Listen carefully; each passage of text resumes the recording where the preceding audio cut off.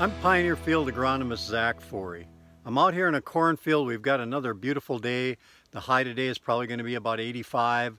If the low is 65 or 70, we're going to accumulate another 25 or so GDUs today.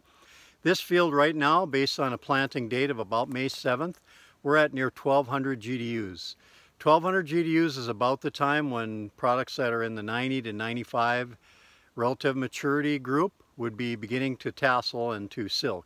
And so that's indeed what we have here. Plants are just beginning to silk. There's a lot going on right now with these corn plants. They're using a lot of water right now. They're at peak maximum water use needs. We're looking at somewhere between 1/4 and 1/3 of an inch per day of water use. But before we go on to where we're at today and what's happening in the corn plant today, let's talk about where corn plants were and how they got here. So first of all, we have population. We need to get enough plants out in that field. So we plant based on a recommendation for a specific hybrid and environment. So we need to get the number of plants out there. Really early on, about the V2 or V3 stage, we've got the beginning of ear initiation beginning to happen. Really, really early. That determines the nodes that those ears are going to be at. The actual number of kernels around on each ear is developed at about the V5 stage. So again, that's pretty early when that's beginning to be developed. The next thing that gets determined is the potential length of the ear, the number of ovules long. So the rows are already determined. How long is that ear going to be? That happens in the late vegetative stages. And now we're at the very early reproductive stages where we've got pollination time. Pollination time is critical, very sensitive to the environment. Again, a very high water use time of the year. And each one of these silks has got to be pollinated, and that will determine the potential maximum number of kernels that will form on an individual ear. Stress on corn plants has the most negative effect right at this time of the year, right during pollination. And so this is when we don't want to have drought stress, nitrogen deficiencies, or any other kind of stress that might be affecting that plant. We want these plants to be healthy and happy, have plenty of nutrition, plenty of water at this time to maximize that pollination. So right here I mentioned we're at about 1,200 GDUs. We're a full 300 or more over the long-term normal. So development has been very rapid and we're ahead of schedule here. What that means is in this particular year, we're likely to have earlier than average black layer. We're going to get to maturity earlier. That means that we're going to have more heat in that September time period to dry corn plants down.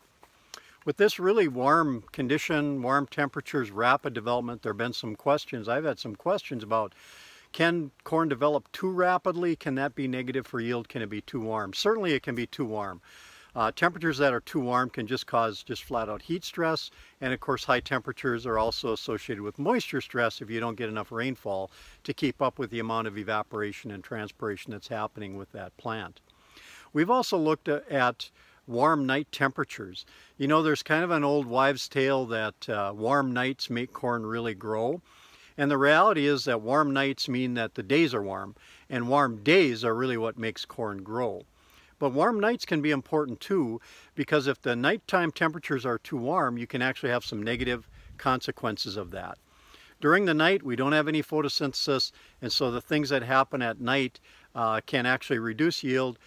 Increased rate of respiration can reduce yields during those higher nighttime temperatures.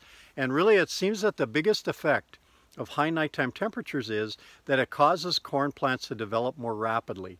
And when they develop more rapidly, they can have a shorter reproductive phase, and that shortened reproductive phase seems to be the key component in causing yield reductions when your nights are too warm.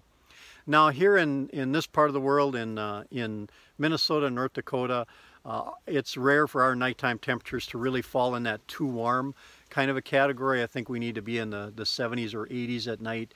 Normally our nighttime temperatures are in the 60s or the low 70s. Probably not enough to really cause significant yield reduction because of too warm of nighttime temperatures in this part of the world. And so these kinds of conditions and temperatures we've got should be very positive for corn development as long as those plants have adequate moisture and adequate nutrition. That concludes this Pioneer Growing Point Agronomy video podcast. Visit our page on Pioneer.com and follow us on Twitter and Facebook for more agronomy insights.